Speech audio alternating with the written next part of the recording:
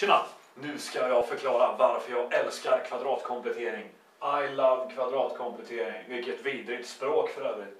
En motivationsfilm från Matteskolan på YouTube. Okej, titta här. Bestäm nollställena samt minsta värdet för y och det x-värde då minvärdet antags. Och vi har två exempel vi ska göra det för. Det första är y är lika med x plus 3 inom parentes upphöjt till 2 minus 16. Det andra är y är lika med x höjt till 2 plus 6x minus 7. Okej, då kör vi. Nollställena. Alltså de x-värden som gör att y är 0. Det vill säga x plus 3 kvadrat minus 16 är 0. Nollställen. Då x plus 3 i kvadrat minus 16 är lika med 0. Det vill säga då x plus 3 är lika med plus minus 4. Det vill säga då x är lika med minus 3 plus minus 4. x1 är lika med minus 7. x2 är lika med 1. Så, där har vi våra nollställen. Det gick ju smidigt och bra. Här borta så råkar vi ut för att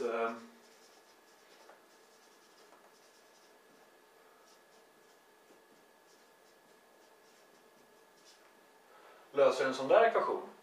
Och då kan man göra det med faktorisering eller, och har man tur så går det lätt att faktorisera. Eller med kvadratkomplettering eller med någon av alla obskyra formler som finns. Man kommer kanske fram till någonting då. Men här har vi redan kommit en bit på väg. x2 plus 6x är lika med 7. Och så lägger vi till 9 där och 9 där. För att då blir detta lika med x plus 3 i kvadrat. Och detta blir lika med 16. Alltså x plus 3 är lika med plus minus 4. Alltså x är lika med minus 3 plus minus 4. Alltså x1 är lika med minus 7. Och x2 är lika med 1. Hoppla, det blev ju samma nollställen. Ja, för i själva verket ett och samma polynom de här två. Men den här gick ju lite fortare för här var vi redan en bit på väg. Eller hur? Nu ska vi se då. Vad har vi för största och minsta värde? Och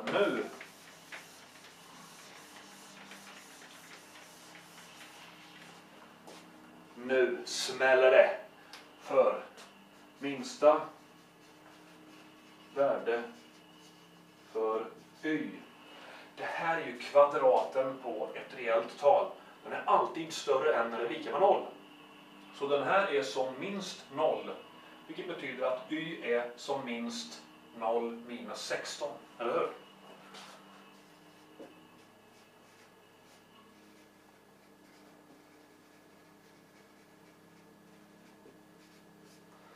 Minus 16, då parentesen är 0. Och vad är x då? Jo, minus 3. Eller hur?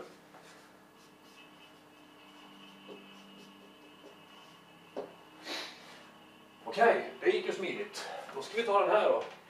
Ja, då ska vi hitta symmetrilinje och grejer. Och jag menar, det går väl också rätt bra i och för sig.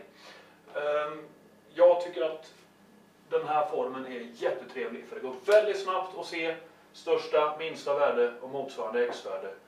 Man är också en bra bit på väg när det gäller att hitta nollställena. Hur skulle vi göra här då? Minsta värde för y? Ja, vi skriver den på den formen helt enkelt. Och det är inte alls så krångligt som man skulle kunna tro om man bara kan sina kvadreringsregler. Så, vad vi gör är att vi kvadratkompletterar.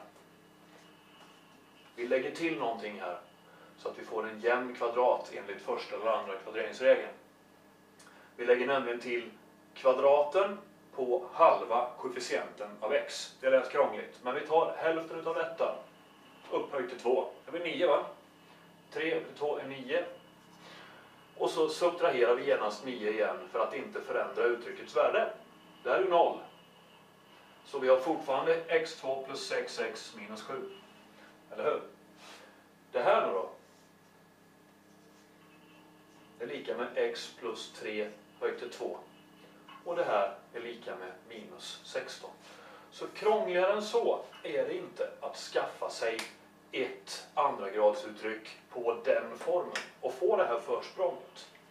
Därför tycker jag så bra om kvadratkomplettering och jag tänker visa exempel på hur man gör det i några stycken klipp. Tack för att ni kollade, hej då!